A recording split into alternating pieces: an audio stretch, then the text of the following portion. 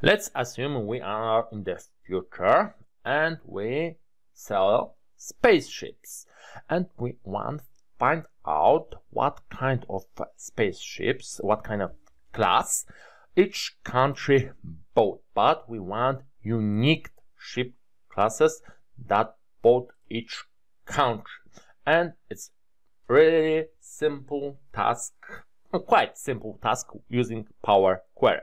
We just have table, select one cell, go to Data tab, and choose from Table Range command to export our data from Excel to Power Query.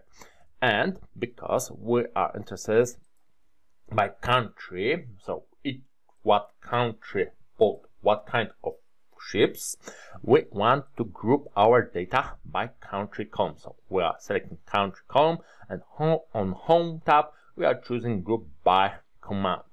And we need here advanced options because I want to add one more aggregation.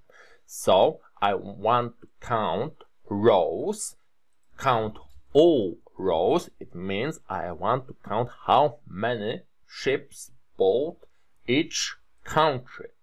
And I also want this unique classes, ships classes name, but we don't have proper operation here. So let's just choose sum, and we will change that later in code. So the column we need to use is ship class, and we call this column unique.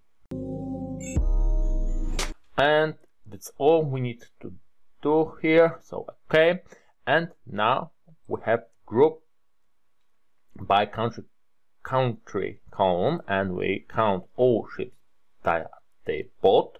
But we have error in the last column because we try to sum text and it's impossible.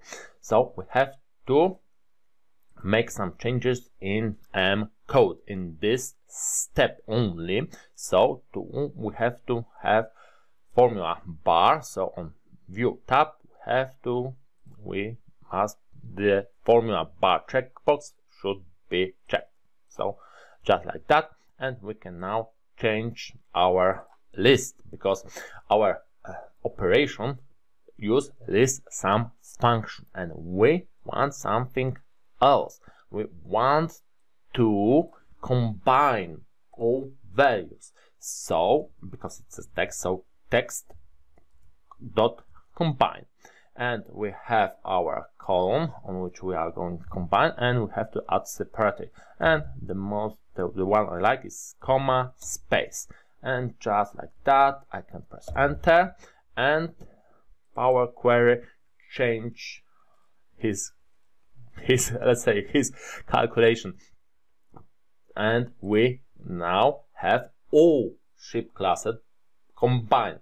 But as I thought before, we want just unique values, so we don't want any repeats. So we don't need this Galaxy and also this Challenger. So we have to add one more function to this step, to these calculations, and it's List.Distinct. But we have to remember about uppercase letters. So function is proper, just add some parentheses, and now it should be fine on this function, and just enter, and now we have what we wanted. So we can go to Home tab, close and load to, and we can load this to Excel. And just like this, table, existing worksheet, here press OK, and we count how many ships bought in each country and what classes, what products, let's say, they bought.